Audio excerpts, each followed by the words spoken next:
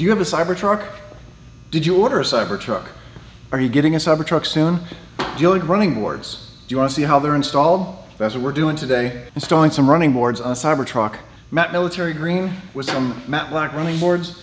This is gonna look sweet. These running boards were sent to me from Hand Show, and it comes with everything you need to put this on. And what I have here is them set up, kind of, pretty much. There's 4 brackets that go underneath the car first, and then the running board sits right on top of it. Should be pretty easy to install because all the bolts are right here.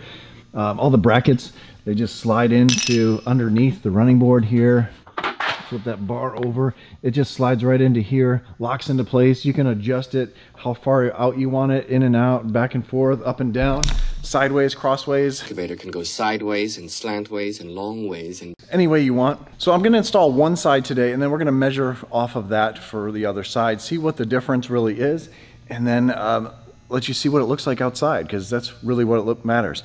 The running boards are really good for a lot of people that are shorter. Some people want some security off-road, protect that plastic skirting there, and running boards will do that if you go off-road, if you hit something. But it also helps people get in and out of the vehicle. I'm gonna stand on them. I'm 6'5", about 200 pounds, and I'm gonna show you how to install them and where to get them. And if you don't feel comfortable installing them after watching this video, yeah, bring them to me. I'm in North Carolina. I've got this beautiful shop here.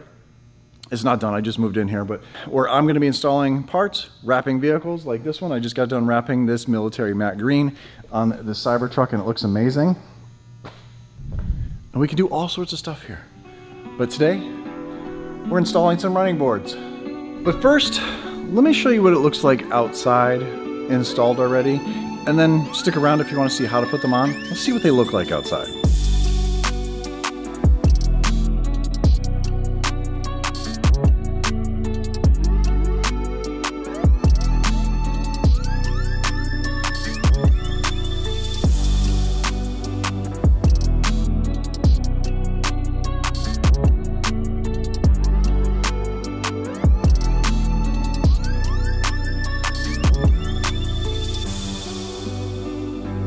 And now for the installation. Let's put these suckers on.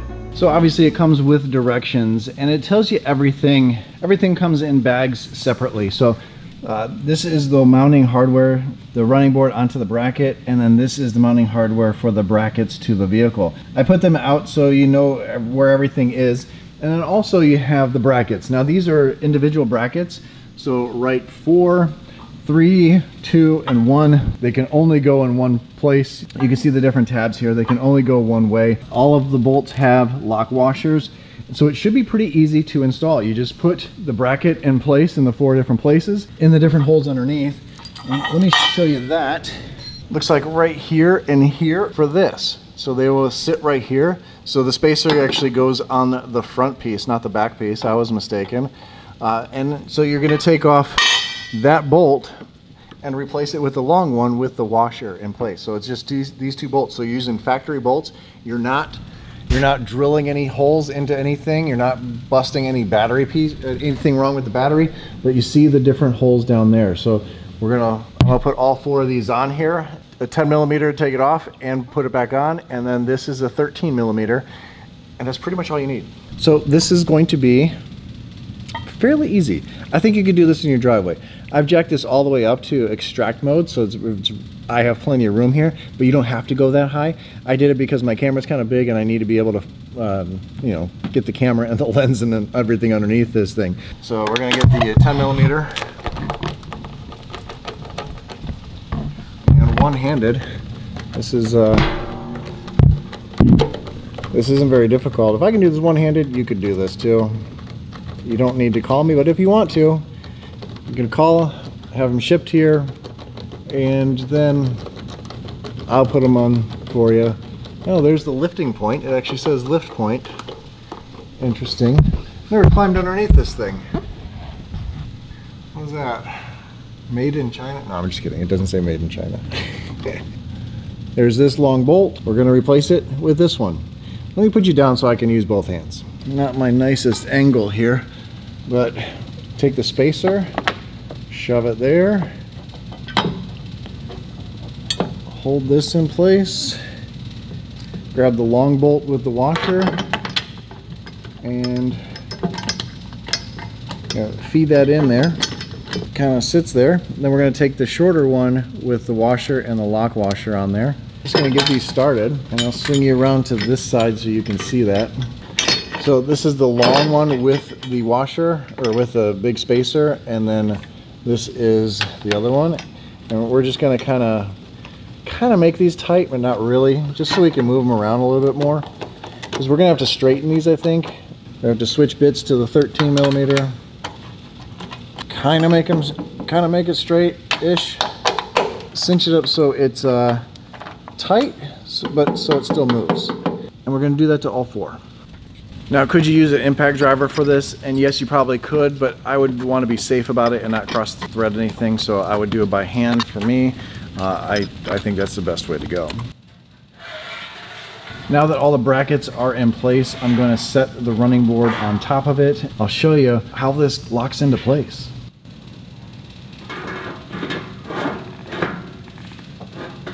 Here's a shot of underneath how the brackets bolt on. It's using this bracket here.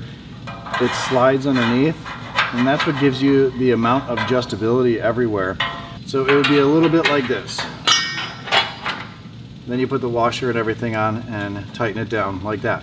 All right, so all the brackets are in place, and what I've learned really is put the brackets in place, put the brackets in place while this is loose, and then put all the bolts on. That way you have more, you're able to move it around a little bit more.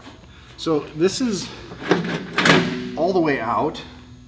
You can slide this down, slide it forward, so you have a ton of adjustability. You can really push this all the way in so that you have greater clearance this way, but if you want to, you can really move this thing quite a bit out. And let me get a tape measure.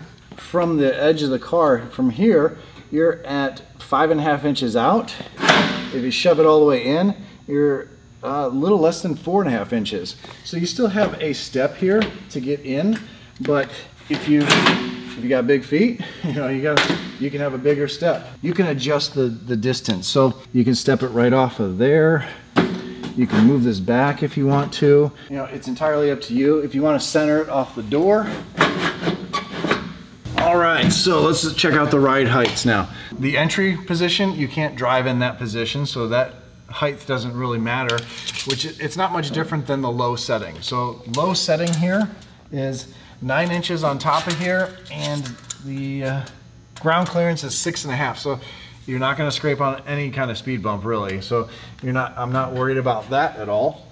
Let's go up to medium. A lot of people drive in medium just so they have a little bit more ground clearance. And I'm measuring from the middle. Looks like it's still going up a little bit. All right. And we have 10.5 inches on the top and 8-inch ground clearance. That's in the middle here. So you still have plenty of ground clearance. And if you're going to go off-road without going into extract mode and everything where you get the highest ground clearance, most people don't do that. Most people are going to lift it up to this to go any kind of off-roading. Let's wait for it to stop all the way. So, it's filling the compressor up. There we go. All right. So in high mode, and this is for the people that want to keep it in high and don't want it to drop low, because you can turn that setting off where it drops all the way down. And these are the people that are going to want the running boards, because you leave it high up there. So the running board is at 13 inches high, and so you're stepping up to 23 inches is right here. So this is where you need that step. So you have a 11-inch step, and then you have a 13-inch step to get up to that. So it makes a huge difference with these running boards. And that's a pretty cool look. I think this makes it look a lot better with the running boards on there if you like it in that high mode. Because if you don't have it in that high mode, or if you have it in the high mode without the running boards, there's something missing down there. So this actually, I think, makes it look really nice. Look, that side versus this side. It looks like something's missing. I mean, besides the side mirrors. What do you guys think?